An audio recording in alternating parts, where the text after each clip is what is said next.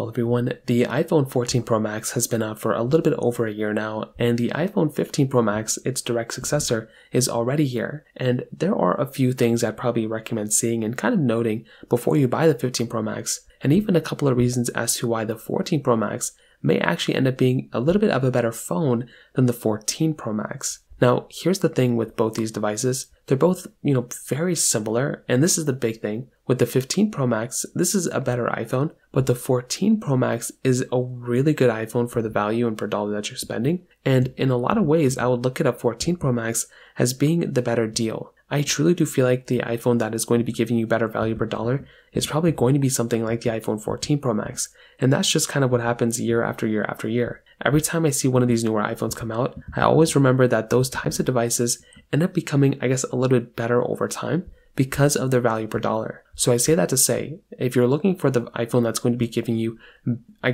better value per dollar from every single standpoint, the 14 Pro Max is probably going to be the better one from that, standpoint alone. Now, the other thing is just the amount of similarities. There's just so much overlap between these two devices, and in fact, I would probably argue that the 14 Pro Max's build quality from everything that I've seen is actually probably better and stronger than the 15 Pro Max. From all the drop tests and everything that we saw early on when these phones came out, that was the first thing that we noticed. But on top of that, the other big thing here is that with the 15 Pro Max, this iPhone, I would say, actually isn't built as well as the 14 Pro Max. The 14 Pro Max actually has that reflective material on the sides of that phone, which actually makes me think that it's a really, really good device from that standpoint, which I think is super cool. I think the 15 Pro Max is still very good. I think it is, just as a very, very premium phone nonetheless. But this is where I kind of look at a device like the 14 Pro Max as it being kind of the better one in some areas from that standpoint alone. I also feel like the jump in performance really wasn't that crazy, even from a 13 Pro to a 15 Pro. Of course, there's going to be improvements. I just really don't think it was a massive improvement from, the performance side, although it is an improvement. It's not a crazy big one. You're still getting very good cameras on the 14 Pro Max,